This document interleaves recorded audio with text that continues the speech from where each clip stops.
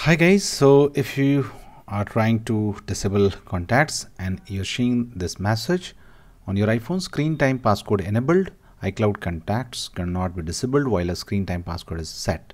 Okay, so while changing iCloud contacts, while turning it off or on, if this message is being displayed, how to fix it? Very simple.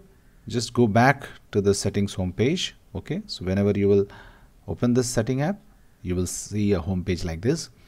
Now go to screen time, tap on screen time, scroll down, and if here you see change screen time passcode, you can use that. Or if you see lock screen time settings, tap on it.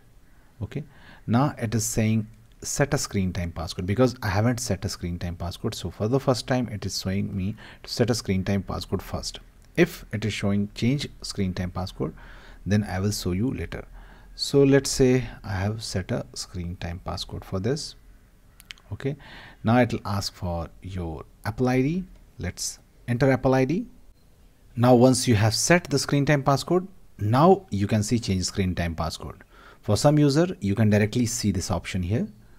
Okay, now once you see this, tap on change screen time passcode and these two options will appear: change screen time passcode or turn off screen time passcode. So just turn off screen time passcode, enter the screen time passcode you have just set. Okay, and now go to content and privacy restrictions, just disable it.